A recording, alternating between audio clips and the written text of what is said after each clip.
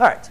So to do a problem like this, and what we've previously discussed, ladies and gentlemen, is finding problems, right? What we previously did was using inverse operations, right? You took your trigonometric function and you just undid what was happening to it, and then you're fine. Well, again, when you have a problem that you're kind of like, I don't really know what to do yet, it's very helpful, I think, a lot of times just to write it without the trig functions. So let's just write that as x to the fourth minus 4x squared equals 0. So if I asked you guys to solve this, right, in your Algebra 2 class, what would you have to do? Does anyone remember? Yeah, you'd have to look in the factoring, right? You can't just say x by itself and do everything else. You have to apply factoring, right? So if you're going to do a factoring problem like this, what you would do is you would factor out an x squared, and you'd be left with x squared minus 4 equals 0. Then, once you have a product equal to 0, that's why we love doing factoring, because once you have a product equal to 0, you can apply the zero product property, which states x squared equals 0 and x squared minus 4 equals 0. Therefore, you could say x equals 0, and then here x equals plus or minus 2, right, as you solve for each one. So that's how we do it with algebra. Now we're just throwing in a little trig. So when we look up here, all right, what do you guys think we're going to want to factor out? Cosecant squared, right? So you factor out cosecant squared of x, and you're going to be left with cosecant squared of x minus 4 equals 0. Now we have a product equal to 0. So we say cosecant squared of x equals 0, and cosecant squared of x minus 4 equals 0. Well, this just equals cosecant of x equals 0, right, as you solve. And then here, we add 4. Cosecant squared of x equals positive 4. Take the square root, and you can say cosecant of x equals plus or minus 2. But remember, rather than dealing with the cosecant, we don't want to deal with the cosecant when we're trying to find the values, right? We want to deal with the sign.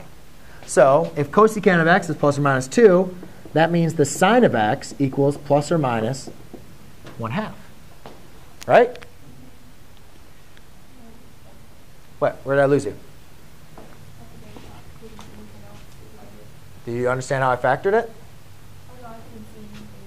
Did you understand it? Did you see how I factored this? Yeah. OK. So all we're doing is we're simply factoring that out. Then you apply your zero product property to both terms. And now we're going to go and set to solve. Now the same thing, rather than looking at cosecant of x equals 0, let's take a look at when sine of x equals 0.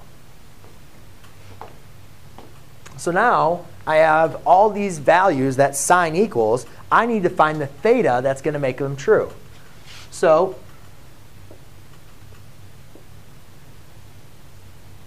I create my unit circle, and I say, when is sine equal to 0? Well, at this point, we have a point 1, 0. That's where sine's equal to 0. And then when is sine of x, what angle, when I take the sine of it, is going to equal plus or minus 1/2? Well, at this angle, I have square root of 3 over 2, 1/2. At this angle, I have negative square root of 3 over 2, 1/2. Here, I have negative square root of 3 over 2, negative 1/2. And at this angle, I have square root of 3 over 2, negative 1/2.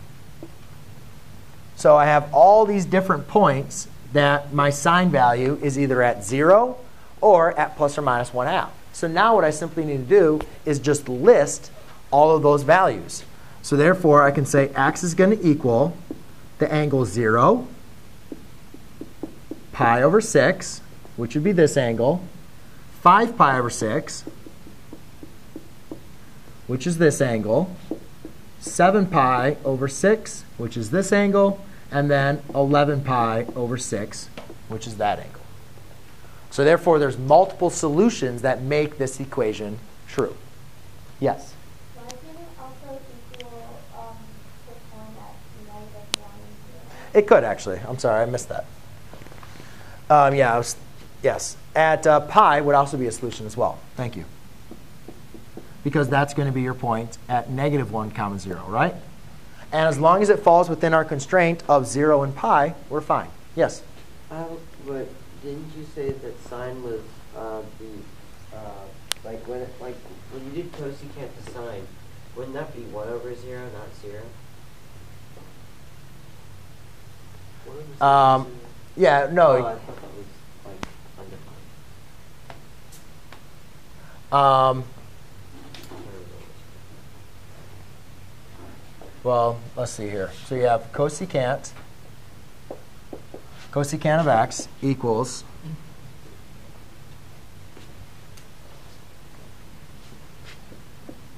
good point. Yes, that'd be 0 over your radius, or 1 over 0 over 1.